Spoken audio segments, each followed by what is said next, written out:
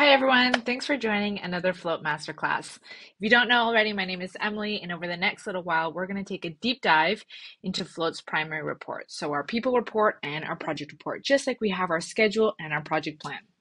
So just want to remind everyone, today I'm logged in as a super level user with admin level access, meaning I'm able to see all of the people and all of the projects within my team. So regardless of your access, you'll still be able to see the same suite of reports. You'll still be able to access the reports. However, you'll only see the data that matches that of your permissions, meaning that if you can only see yourself in the schedule and only your own respective projects, then you'd only be able to see yourself in the people report and only your own respective projects in the project reports. So without further ado, let's go ahead and jump into our report. So you're going to do that by navigating to these three buttons on the left-hand side. You have your schedule, which has your schedule, your project plan, and log team if you're using our time tracking functionality, our manage tab, but then you have the shortcut to the reports. Now I'm going to jump over to people. So you have people and projects. I'm looking at my schedule data, and I'm going to look at by weeks, and I'm going to look at the next 12 weeks here. All right, let's take a look. So the people report, where we're at now, provides your team with the numbers behind your team. So when you're looking more at a long-term planning or resource planning, capacity planning, utilization, you're going to navigate to this report. So this is where you're really going to monitor your team's utilization, view your team's capacity at the department level, as you can see right here. Okay. And then see some overtime, track the time off, their logged hours as well if you're using that as well.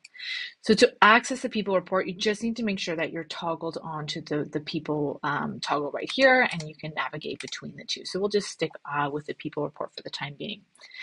The next thing you're going to want to do is you're going to want to set the appropriate date range you'd like to cover. So the people and the tasks you'd like to see, and then the preferred chart above, and that will be reflected based on those dates. So you can select from our drop down here, or you can manually just drag and drop the dates that way. Okay.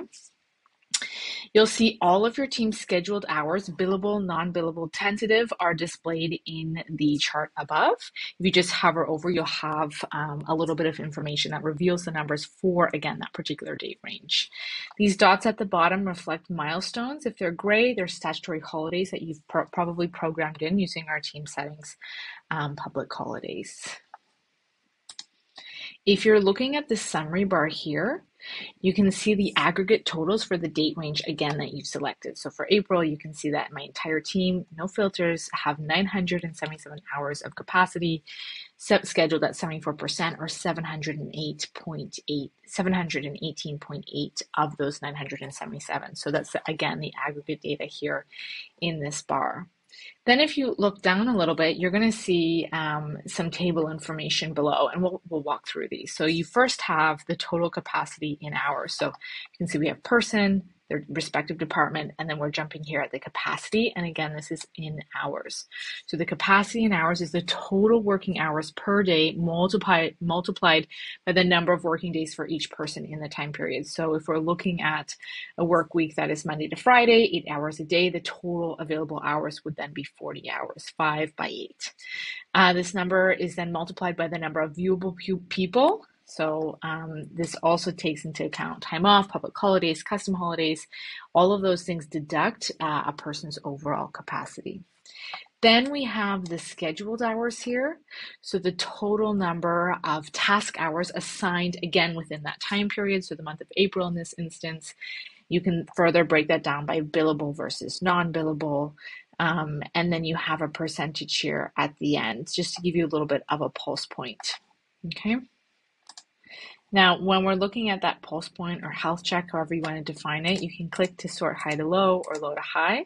But essentially what we're looking at is you can pick and choose. So you have the scheduled percentage of capacity is the default, but it could also be set to display the billable percentage of capacity or the billable percentage of the total scheduled hours. So you'll want to pick and choose what's the appropriate pulse point or health check for yourself. Okay. So the search and filtering capability really lets you drill down into the report and the data. So you can select from some of the preset filters or directly type in key terms. It could be people, person types, person tags, time off, departments, so on and so forth. And then you can filter by multiple categories at the same time. So let's just say I want to look at just a few specific departments. I could add those in, and then maybe I want to also isolate for a specific project. I could do so as well. Okay. If you ever just want to see your own respective data, if you're someone within the tool, you can also just toggle on me, and then we'll isolate the data exclusive to yourself. If you only have access to see yourself, this is what the report would look like anyways. And you would see, again, your own respective projects, but data only managed by yourself. Now, a couple other things you can do to change here. You can view in days, weeks, or months, and you can also export out your data. So you have I've toggled over to the projects. Let me just toggle back over to the people. Still, you can view days, weeks, and months. And again, you can export out your data. So you have an option here to export chart data, table data, and then that time tracking data only if you're using that time tracking data. So right now you can see I don't have a lot, and that's because I'm looking in the future. But if you are looking at historic data, you would obviously be able to export that if you are using that feature.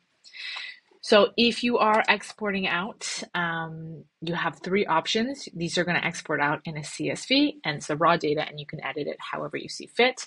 You can utilize the API to feed this data into other tools, perhaps a Power BI or a Tableau, but know that that's always accessible at any point in time.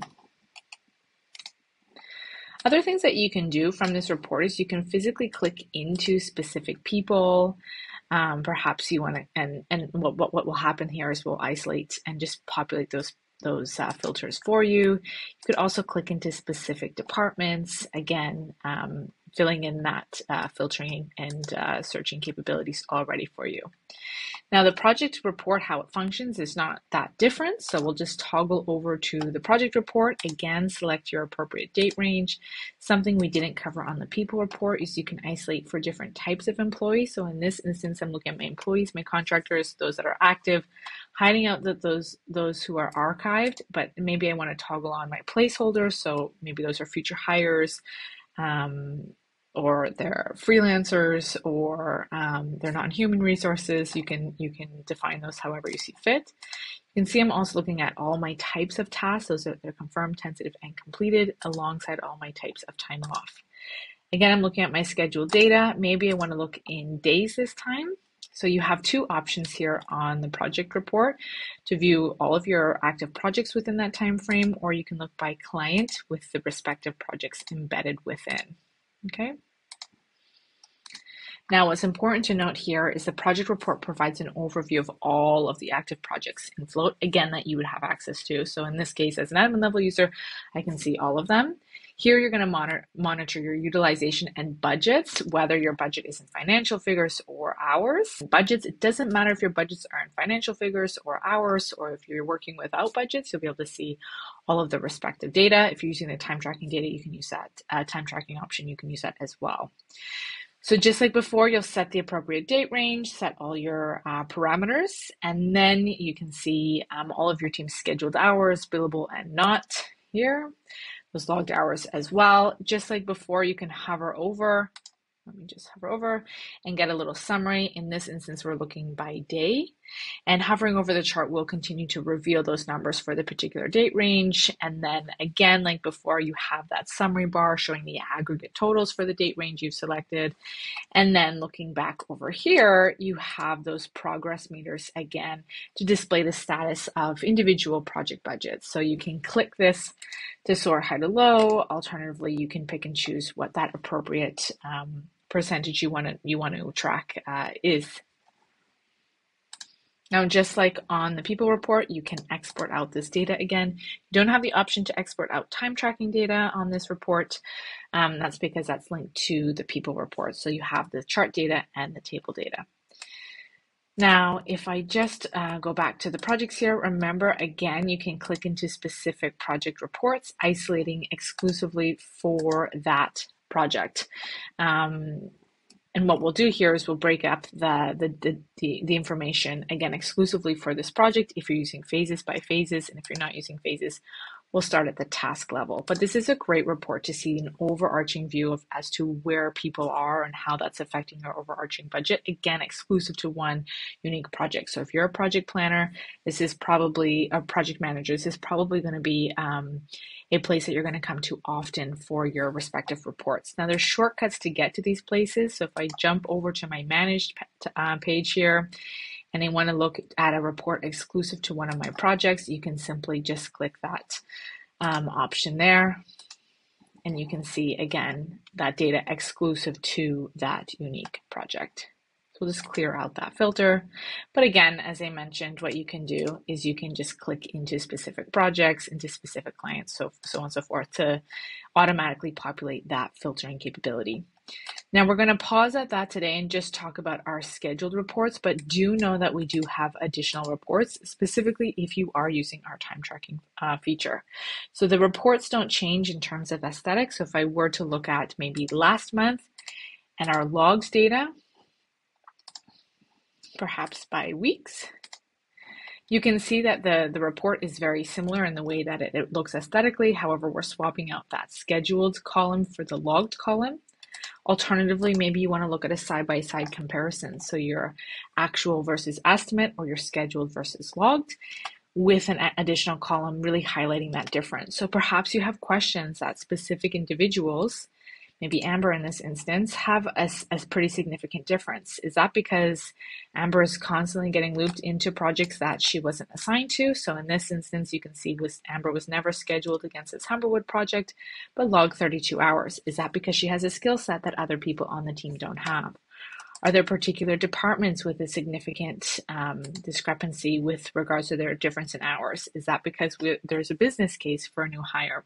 So again, we'll pause it there, just looking at the primary reports at Float, but don't hesitate to join future webinars, ask questions, ping us in our chat, or simply just leave feedback if you have any questions for us. So we're here to help, and we look forward to working with you and your team and making sure your team is set up for success in Float. Have a great one. Bye, everyone.